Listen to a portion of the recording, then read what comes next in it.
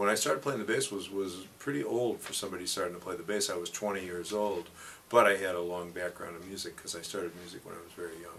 I was a guitarist during my youth. I also had time to study classical flute in high school, so essentially guitar and flute. At the beginning, I mean, I was performing professionally before I even played bass, so I was definitely playing in high school, and playing the bass came about after, well, I'll say it, dropping out of college after 2 years, and that's the point at which I started playing the bass, because I was switching over from guitar. So I've been playing gigs for many years now.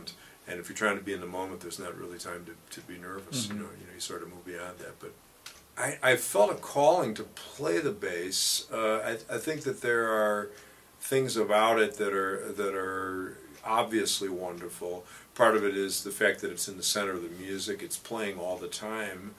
You have a tremendous amount of freedom to make choices that are going to define the way the whole group sounds. There's a beauty of the sound, there's the vibrations, there's the playing of a string instrument has a wonderful kind of a spiritual sense to it.